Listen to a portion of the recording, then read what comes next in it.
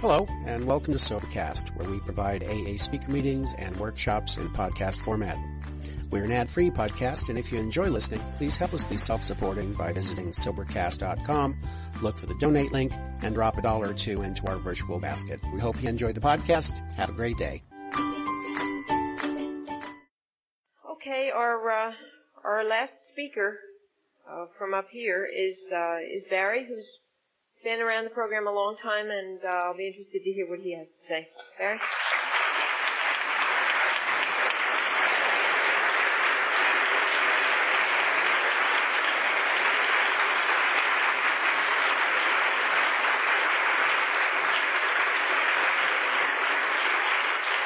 It's the noisiest damn closet I ever heard. I think, Linda, one of the reasons we find it difficult to stand where we're told to stand on this platform is because we're standing right in front of you. And I don't like feeling that I'm standing in front of you.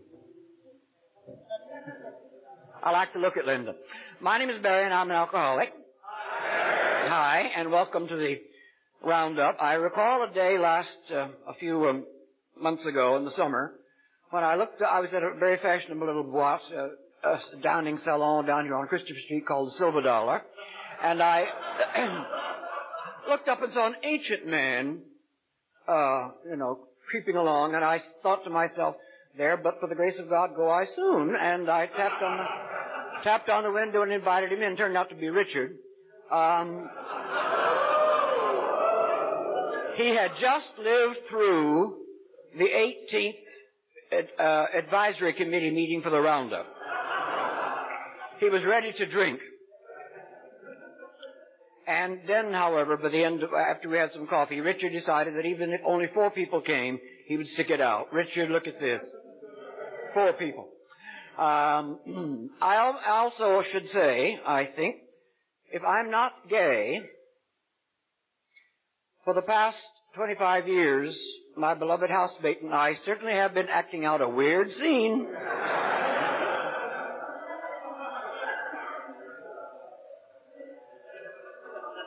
I'm sure the people that were in AA when I got there, which is an exceeding number of years ago, are whirling in their graves right now, probably a lot of them with delight.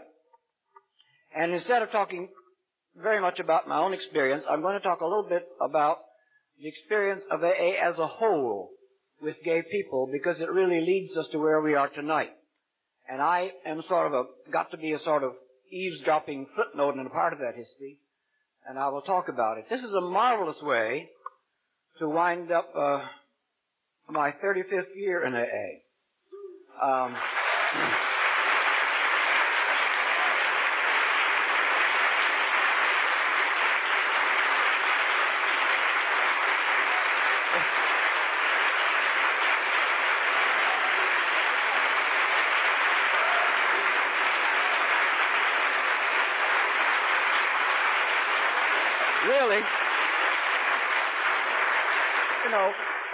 Really, there's nothing to it.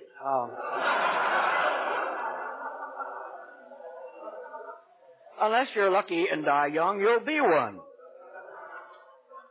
An old-timer, that is. But before I got to AA, it was then 10 years old, and I recall very well.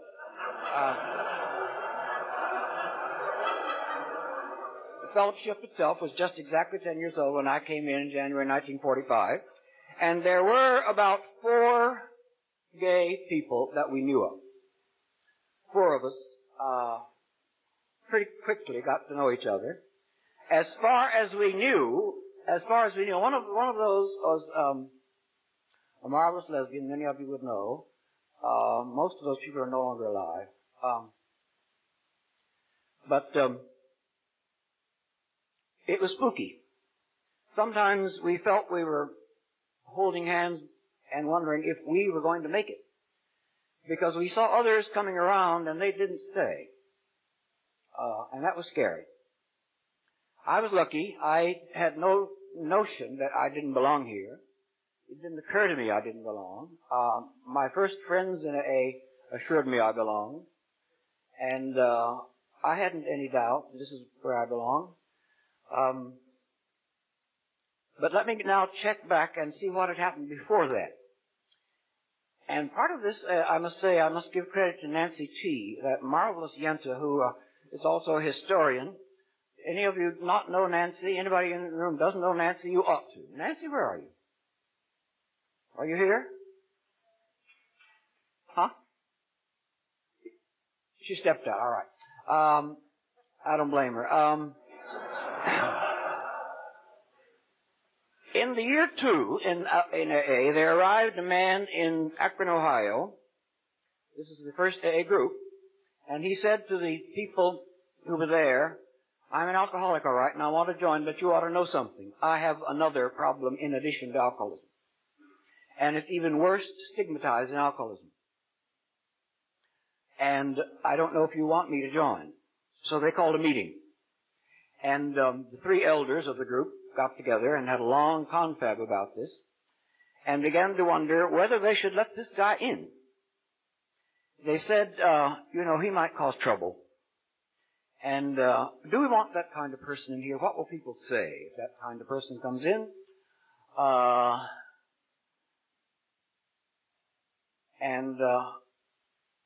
One of the 3 who was at this meeting, who was leading this serious meeting about this man, was asked what he thought. His name happened to be Dr. Bob. And Dr. Bob said, well, I keep asking myself, as you know, Dr. Bob was a very religious man, very spiritual man. Dr. Bob said, I keep asking myself, what would the Master say?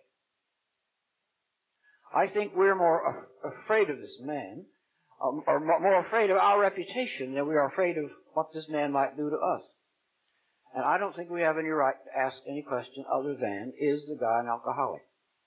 And if you turn to Tradition 3 in the book, 12 Steps and 12 Traditions, you'll read that story. And you'll also read a story in there, and I wonder how many people in the room knew it. I didn't until quite recently. The word queers appears in there. The man in Akron said, will you let me join your group? Since I'm the victim of something even worse, stigmatized in alcoholism, you may not want me. Or will you? And there was the dilemma, and they had their meeting. And the elders looked only at the objections and said, we deal with alcoholics only, and so on, while the newcomer's fate was hanging in the balance. Then one of the 3 spoke in a very different voice, and what we are really afraid of, he said, is our reputation. We are much more afraid of what people might say than the trouble the strange person might bring. And those words, what would the Master do, came out. So the newcomer plunged into 12-step work. Tirelessly he laid his message before scores of people. Since this is a very early group, those scores have since multiplied themselves into thousands. Never did he trouble anyone with his other difficulty. AA had taken its first step in the formation of Tradition 3. There's another story there about somebody else who had another bit of trouble getting in. And I want to put in a story of my own experience that happened in 1950. A good friend of mine, a woman member of AA, went to Scandinavian countries where she'd wanted to go all her life. And she had a marvelous time in going to AA meetings and was entertained royally, but she never saw a woman alcoholic in all the Scandinavian countries. And on her last night, she said to the men who had been so gallant and who were nice taking her around, I've loved going to your meetings, but I don't see any women members. Do you not have any women alcoholics in Scandinavian countries? And they said, oh, yes, we have dreadful women alcoholics. And she said, well, why are there none in your groups? And they said, well, we haven't been able to find one who would give it the right tone. That's what they were waiting for, a drunk lady to give the place the right tone. In the section on Tradition 3, it goes ahead to say that they began to worry about what kinds of people might join AA, and they wondered whether maybe ex-convicts might try to get in, whether queers might try to get in, and on and on and on. The word is there, and you can look it up. And then they said, of course, they finally got around to that tradition, recognizing Tradition 3, and they said anybody can come in who wants to come in, who believes he's a member, and that's generally the way it has been in AA, but not officially. Not officially. And I'm not sure that it's AA's fault.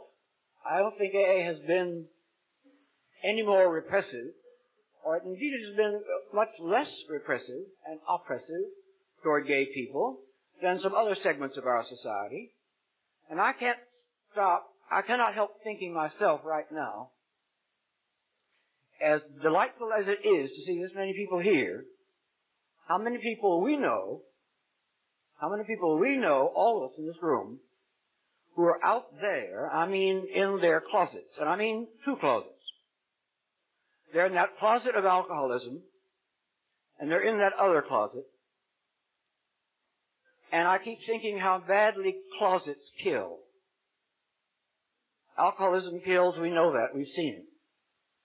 And closets, because they're places of hatred and ignorance, closets kill too. And just last week, as you know, 3 blocks from here, the closet mentality led to death for 2 of us, people like us. As much of a celebration as this can be, the fact that we're all here, I hope we make it possible after this for a lot of those other people who are still out there in those double closets to come on down and come on out here where we are. We have a lot of space for them. They don't know it. We can get bigger rooms than these. We got Madison Square Garden.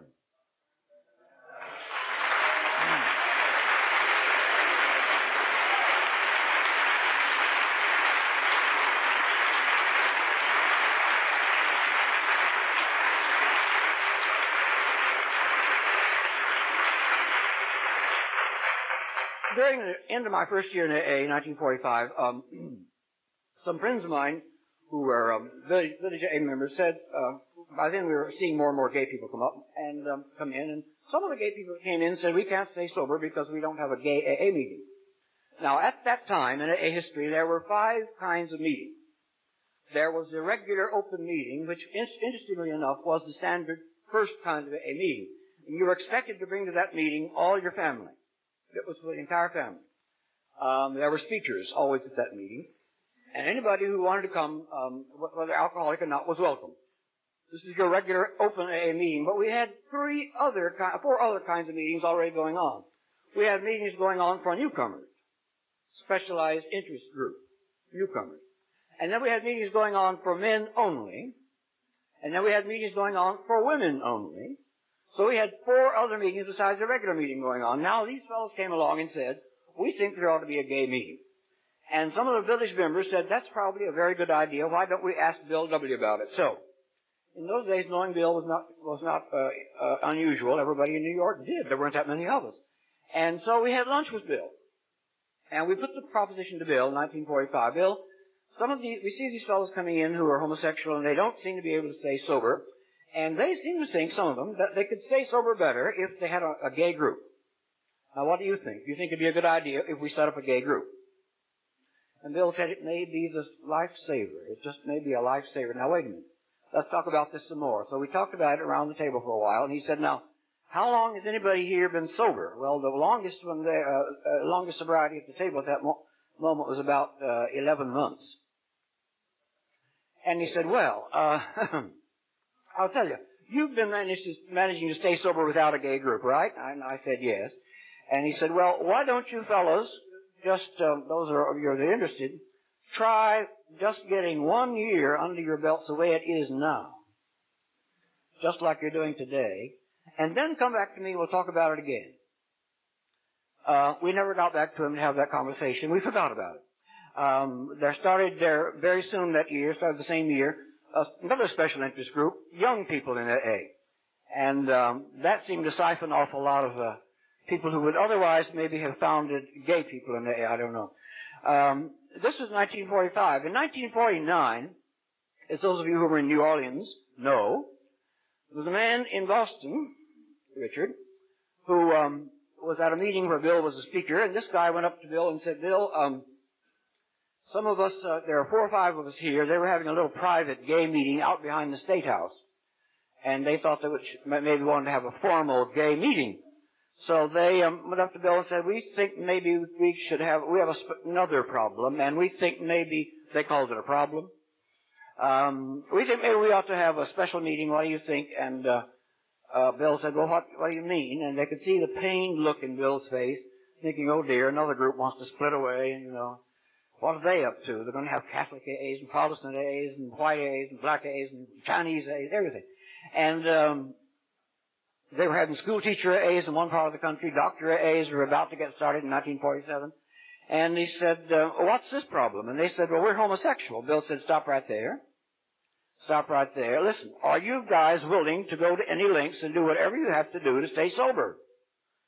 And they said, yes. And he said, well, if starting a homosexual group is what you need, do it. So as far as he was concerned, they had carte blanche to go right ahead and start a gay group in 1949. They did. They did. They made the mistake of starting it in a sort of run-down hotel, which was a stag hotel. It didn't last.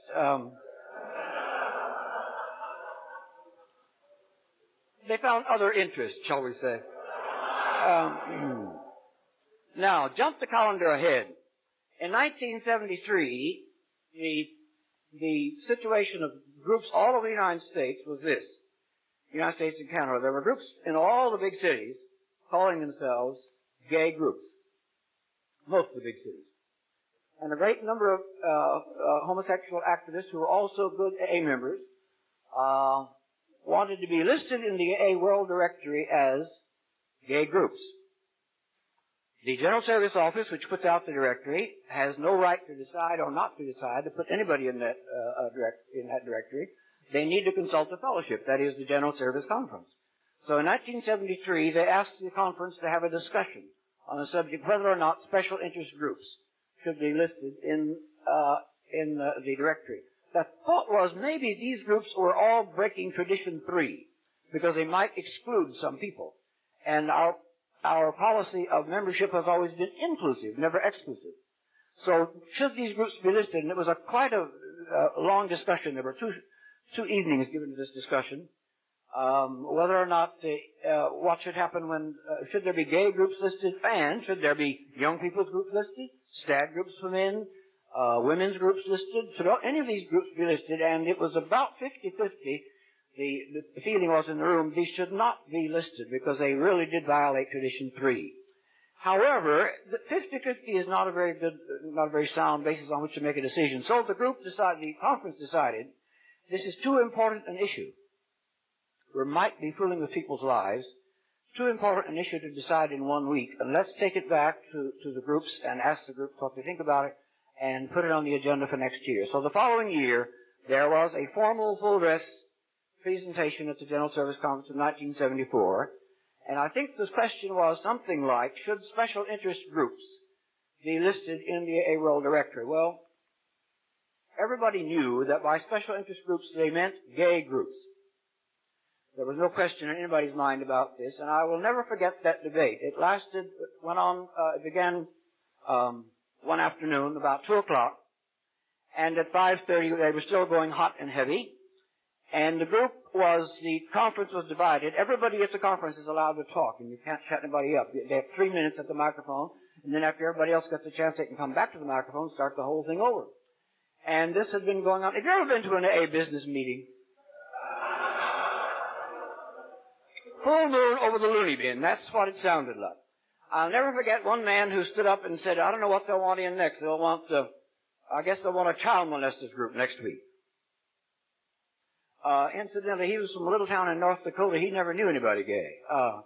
But he had a big opinion on this. There were 3 fellows at the convention. One from Washington, one from Los Angeles, and one from Chicago, who had gone to visit all the gay groups in their cities. And these were all 3 straight men.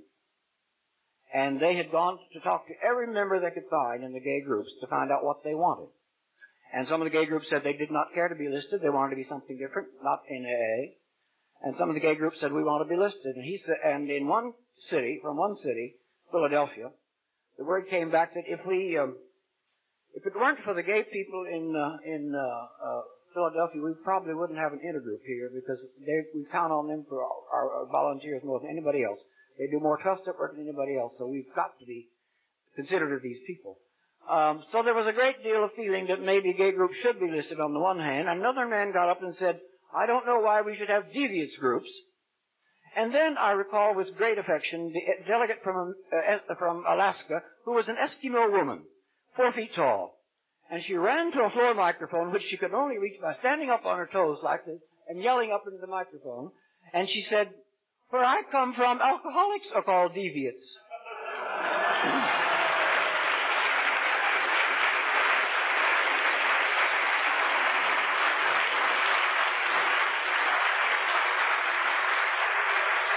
Yeah. But it didn't end there, and you and I know, deep down in our hearts, it hasn't ended yet. It hasn't ended yet. This is an ongoing story. But to quickly sum up what happened after that at that particular conference, there was a strong feeling that this was not the time to take a vote because there was not much consensus on the floor.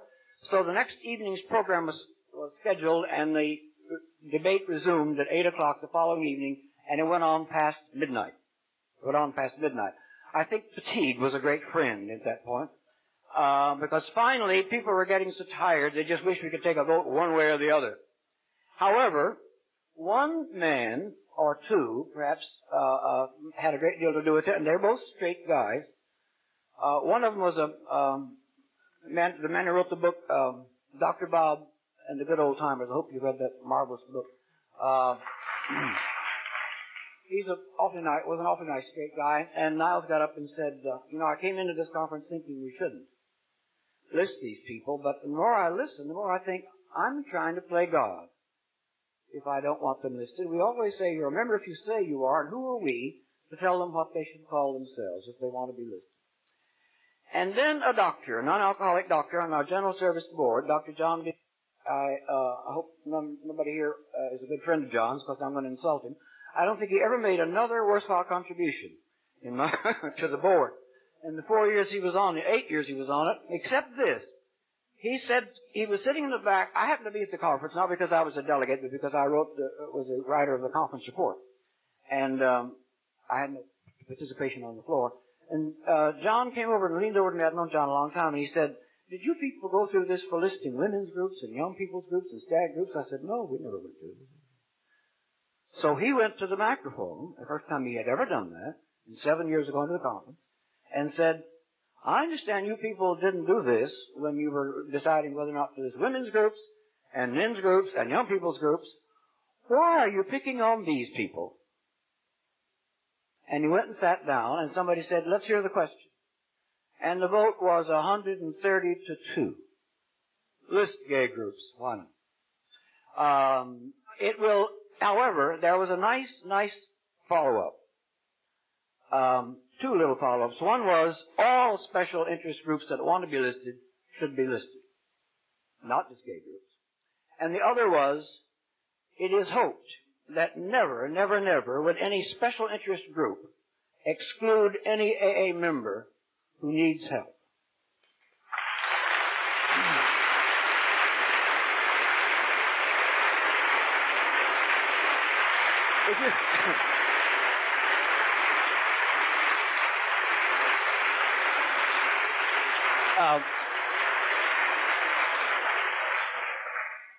At the New Orleans convention this July the 4th weekend this year, John, the trustee who led the fight to get the gay groups listed, at one point was asked, how can we help gay groups in Chile and Argentina and in Germany? There were gay members from all those countries there. And John, very sweet guy, sort of stroked his beard. John doesn't have a beard, but he's that kind of man, and thought about it a minute. And he said, I think what you better do if you want to get more gay groups and more gay members is infiltrate. In 1972, a guy that many of us knew here in New York named Francis moved to Denver, Colorado. And he got to Denver and became one of the most active and valuable volunteers that the Denver Intergroup had ever had. He was the only good accountant they ever had. So they came to depend on him more and more. He was the most dependable telephone answerer they had. And eventually, that intergroup there became so dependent on Francis it couldn't function without him, which is exactly what he was up to. And after he went that far, he then said, this was in 1974, he then said to the Intergroup Steering Committee, now, as all of you know, I'm gay. Nobody did. And I want to start a gay group, and I count on your support.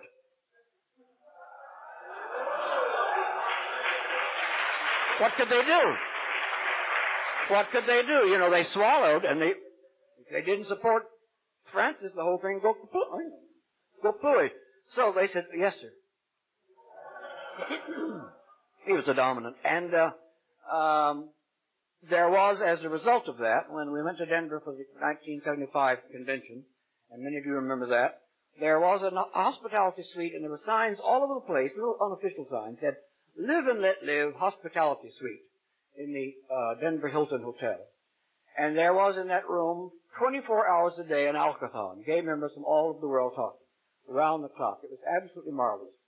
As a result, when we got to New Orleans in 1980, this year, it had already been decided long before. In 1976, it was decided that, as one of the people at the General Service Office put it, if gays are not given an official part on the program in New Orleans, they'll just take an unofficial part anyhow.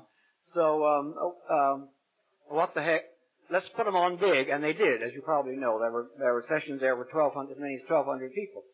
Also, finally, the General Service Office, it started sort of subtly. The grapevine ran a story in which somebody casually dropped the fact she was a lesbian, just sort of casually.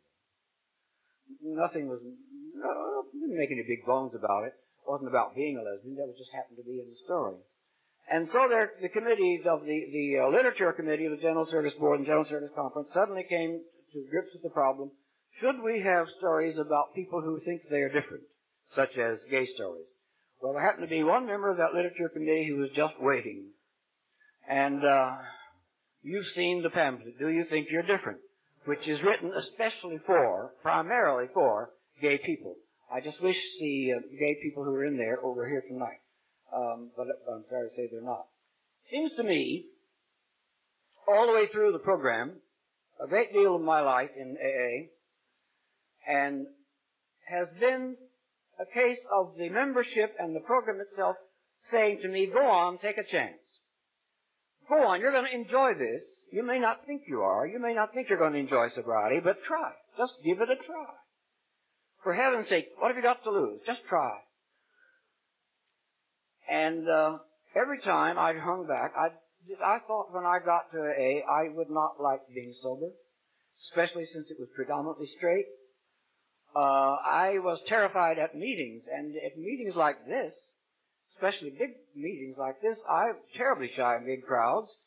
I don't get just, a little bit timid. I get absolutely constipated with frigid terror in a big crowd. And yet, AA has always, in effect, said, well, go on and try. See what's going to happen. Something marvelous might happen. Who knows? I think it can be summed up in 8 lines of English verse I read the other day. And I want to invite, if there's somebody here who is fairly new and maybe a little bit overwhelmed at this many of us together at one time, think about this. This little poem. The poem is very brief, just has 8 lines. Come to the edge. We might fall. Come to the edge. It's too high. Come to the edge. And they came, and he pushed, and they flew.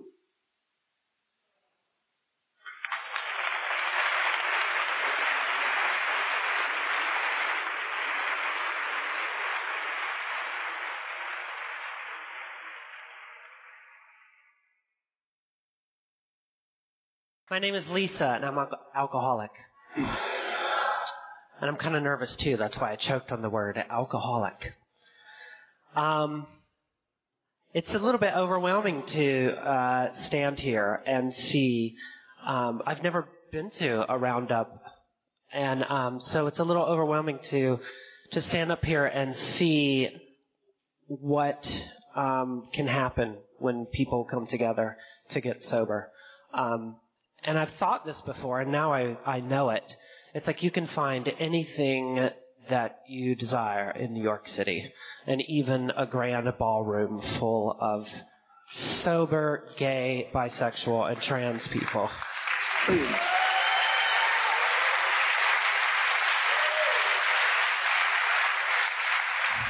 It reminds me of when I was a kid. I grew up in just south of Atlanta, and my father was an airline pilot, and he was also he's been a member of this program for over 26 years now. And I don't know if it's still in existence, but there used to be something called Birds of a Feather, which was basically a special interest group of airline pilots and flight attendants, or people in the airline industry who are in AA. And, that one was always kept really secret because no one wanted to know that there was all these airline pilots who were drunks. But there were a lot of them. And they used to have meetings, a big roundup meeting just like this in Atlanta every year at a big hotel. And I remember I would go because they would invite their families and everything. It was very interesting. And my dad was really big in that group, and a lot of times the speakers would stay at our house or something. And it was funny because I was just talking to my dad before I came in here calling him for Thanksgiving. And he knows that I'm speaking at a roundup thing tonight, but I don't think he really comprehends what the special interest is. There's some things that are just left, better unsaid. It would be a very long conversation. But anyhow, this is about alcohol, so that's what we're going to keep it to. And speaking of that, we were discussing before we came on stage of, keeping your story to alcohol. But I have to start my story with another substance, because my first drug that I used, and I guess my first drug of choice, was gasoline.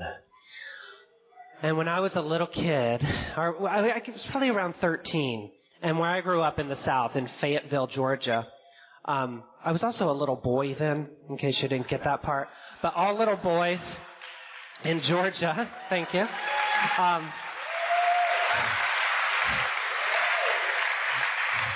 All little boys in Georgia have dirt bikes, and I had a dirt bike too.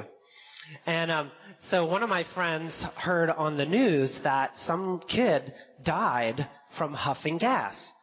Well, we didn't really look into the part of where he died. We just understood that if you huffed gas, you were going to get high.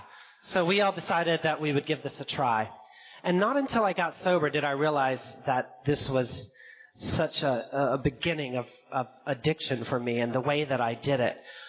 Because even at the age of 13, we would all go out in the woods riding on our dirt bikes, and, someone would be like, oh, let's huff gas now. And we would all start huffing gas, and you would literally put your mouth on the gas tank of your motorcycle, and you would inhale like as much of the fumes as you could get. And it would really mess you up. And about the third or fourth time I did it, I woke up and I was lying on the ground and my motorcycle was on top of me and the gas was like going all over me, and I had just blacked out and passed out right there. And we decided to do it again the next day. So it kept going on and to the point to where I found myself, my mother caught me in the garage around 8 o'clock at night by myself huffing gasoline.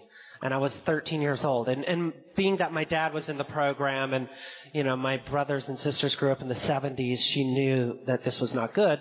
So she got me to church. And church did keep me out of gasoline for a long time. But before I got there, I had two other instances. And the second one was I went down to the woods to Rodney's house to ride my motorcycle. And I was just by myself hanging out. And I just decided to get high in the woods by myself and then ride my motorcycle. And again, I woke up from passing out or a blackout, whatever it was, and I knew that my face was hurting really badly. But I couldn't see anything, but I knew it was bleeding, and my motorcycle was like broken, so I had to walk home. And I walked into the house, and my grandmother's there in the living room, and all she says when she looks at me, she's just like, oh my God, oh my God, oh my God, oh my God. And that's when I realized that I had taken all the skin off of my chin by running into a tree on my motorcycle, and I had no idea what had happened. But it didn't stop me. And now being sober, I look at this behavior and I'm like, oh my God, I was just totally addicted to it and completely out of control. I had no control over huffing gas. And so the last time I did it, my mom had me really involved in church and all of this stuff. So I had all this like religious stuff going on in my head. And I went back to Rodney's house, and Rodney was cutting the grass. And I had to wait for Rodney to get done cutting the front lawn till we could go ride our motorcycles. And I decided while I was sitting in Rodney's garage that I would just take a couple of hits off his gas can. And I don't know, I heard someone talk about this in a meeting a while back, and this definitely happened to me. I think sometimes with alcohol, you can start to get a reverse tolerance to where, after you've been drinking forever, you have one drink and you black out. Well, that's what had started happening to me. So I had one good huff, and I started hallucinating.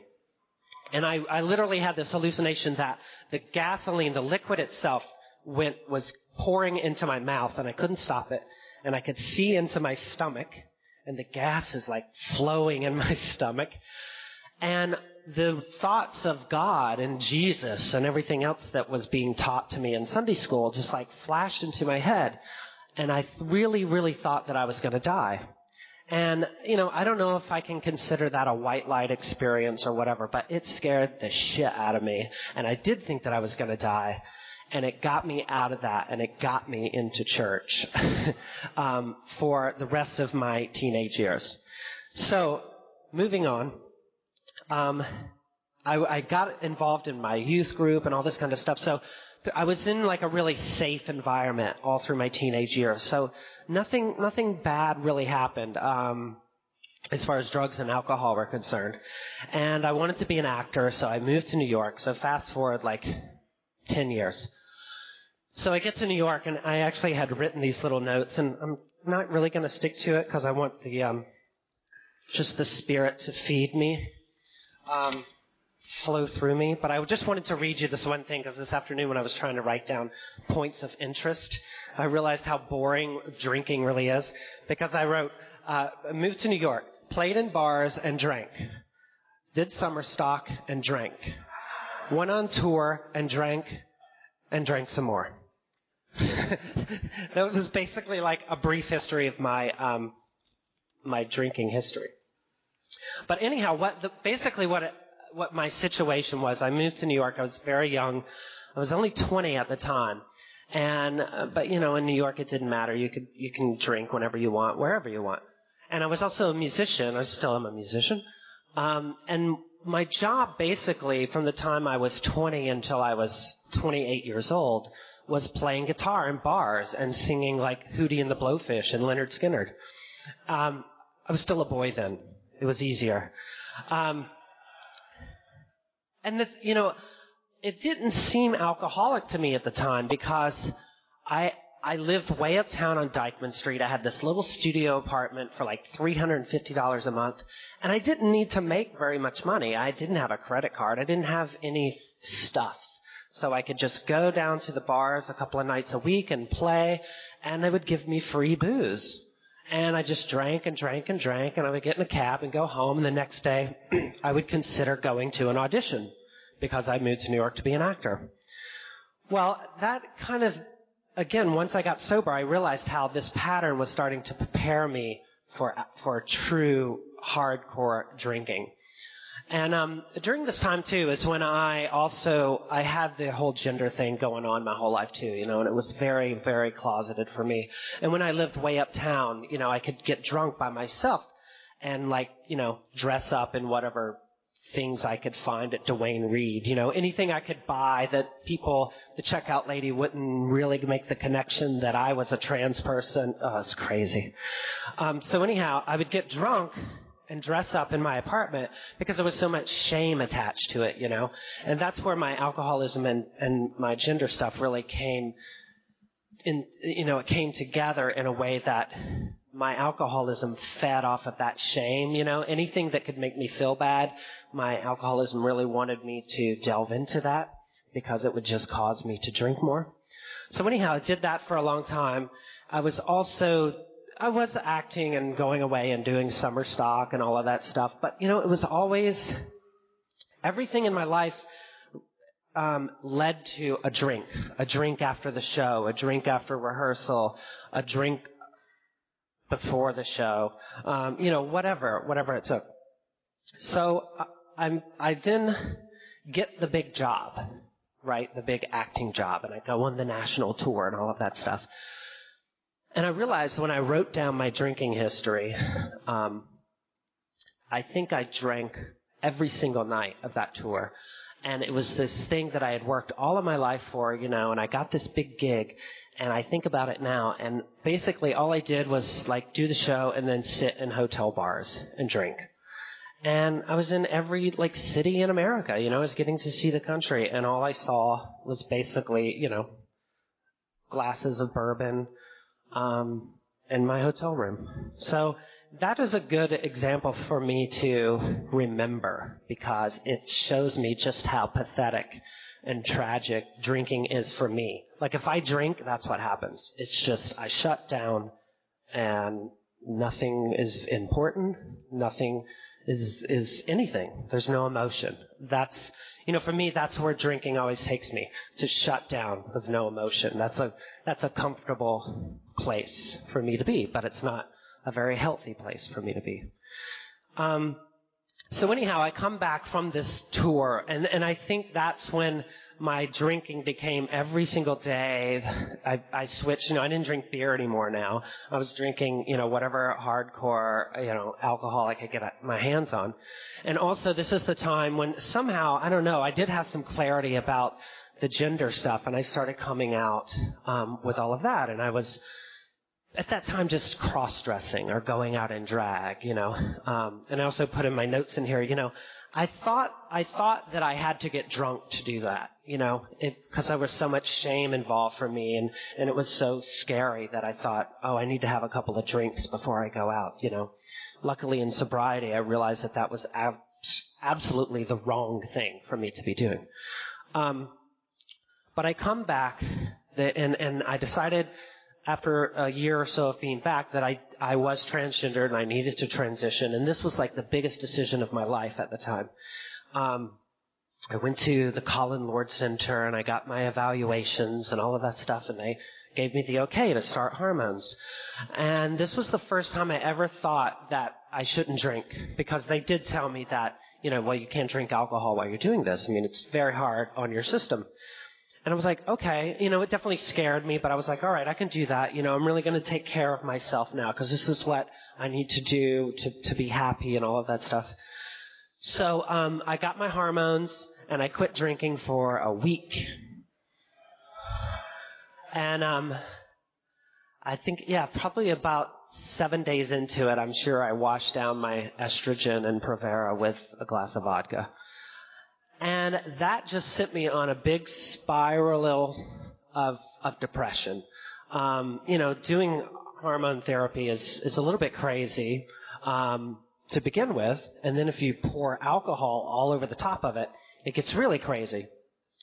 So I was running out of money. I was doing all of the things that we do when our lives become completely unmanageable. I think about the time I have a modest little 2-bedroom apartment in Midtown that I got years ago, and the rent was really cheap and all that, and it was a great deal. Well, I got to the point to where I couldn't afford to be there. So I took everything that I owned and I crammed it into the back bedroom and rented the rest of the apartment out. And I lived in this little box in the back room and still continued my life of drinking. And also too, I should say, when I was going out and partying and all of that stuff, when I first started coming out, because I thought I had to go downtown and be with the drag queens to be a trans person. So anyhow, my expenses were crazy, and I never thought, well, maybe I should stop drinking and going out every single night to save a little money instead of living in a box and drinking myself to sleep every night. But, those thoughts, they really never even occurred to me. That wasn't the problem. The problem was my apartment cost too much. So after a couple of years of that, a friend of mine who I met when I first moved to New York, we always had this saying, we were all performers, and we said the first person who makes it big is going to buy a house up in the hills, and we're all going to go live there. Well, one of our friends made it really big, and they bought a house in Tuxedo, New York, in Tuxedo Park. And Tuxedo Park, too, is not the place you're going to find trans people. But I went there, and I loved it. It was really fun. I was actually even invited to the club one night where they have their dinner on Wednesday night, and I showed up in a dress, and that was the last time that I was asked to come to the club. But it was nice. So anyhow, I got there, and again, I decided I wasn't going to drink. This time it only lasted for like 3 days. But what happened in that situation was I had got myself into a place, it was like the relocation thing, which I never heard that either until I came into the rooms. So I relocated myself up there because now New York was the problem. Everything around me was the problem. I was not the problem. So I went up there, and the problems continued. And in fact, now I didn't have to pay rent. I didn't buy groceries. All I had to do was get up in the morning, get on the train, go to my little job, and then go back home. And then I had this great, great gift come to me because my now famous friend was on the Tony Danza show, which I think lasted for like 3 episodes, but he was on the first episode. And Tony Danza decided to send my friend 2 cases of this Russian vodka.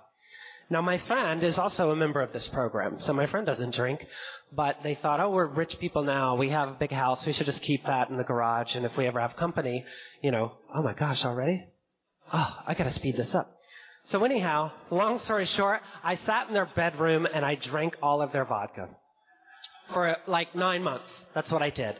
And the little cat, Mister, that they had there, Mister became my friend, and he would come and sit with me every night when I would be drinking. And I'll say this part, too. I'm sorry, I really ran over time here. But this whole time, too, I was trying to become, the big first, tranny rock star to get a record deal.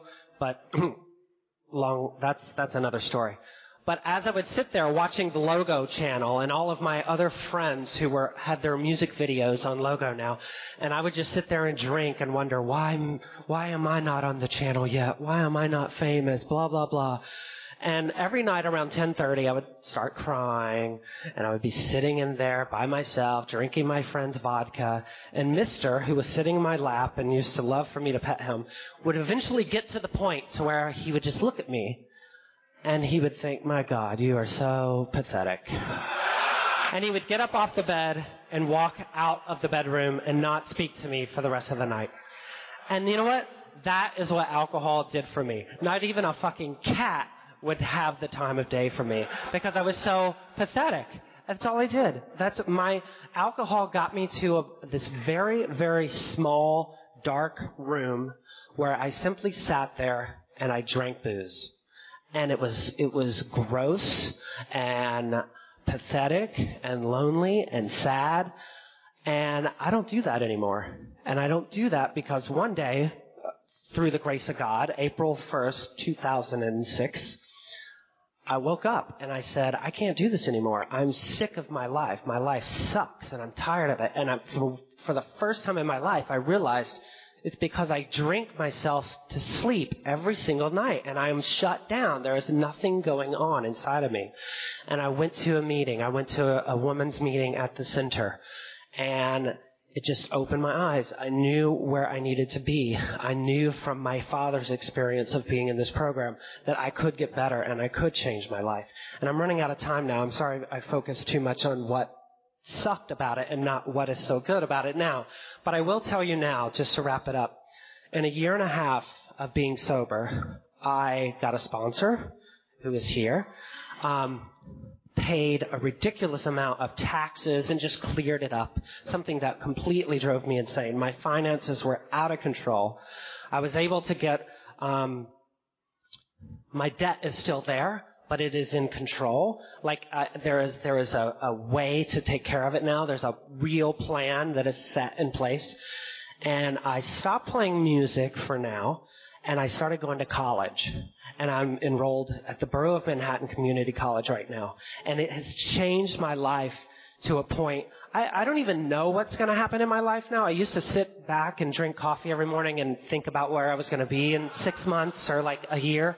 I don't even try now, because every day I wake up and there's something new that's interesting or enlightening to me. And because I'm sober and a member of this program, I know that it's possible. I know that I have to work my ass off to make anything happen, but that's fine, because I want to do that now. I want to wake up and do something, because sitting in a room by myself, shutting down and drinking and just being a complete waste of space does not interest me anymore. But I have a disease called alcoholism that wants me to do that.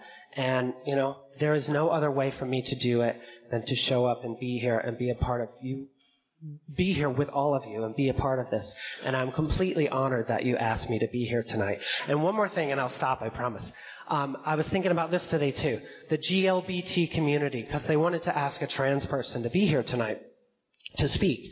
And I just want to show my gratitude towards the gay and lesbian community for always including us, because being trans is a very small community, and it's very hard for us to get our voice out there. And I am probably have to be one of the most luckiest trans people in the world, along with Jennifer and I'm sure a few others who are here tonight, to be able to come to New York City, and there is gay AA where they allow trannies to be exactly who they are and what they need to be. And I'm very grateful for that. Thanks for letting me speak.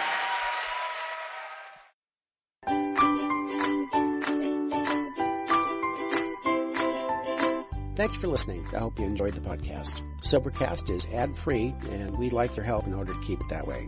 So if you'd like to help us be self-supporting by pledging $1 or $2 a month, visit Sobercast.com and look for the donate links. Thank you very much.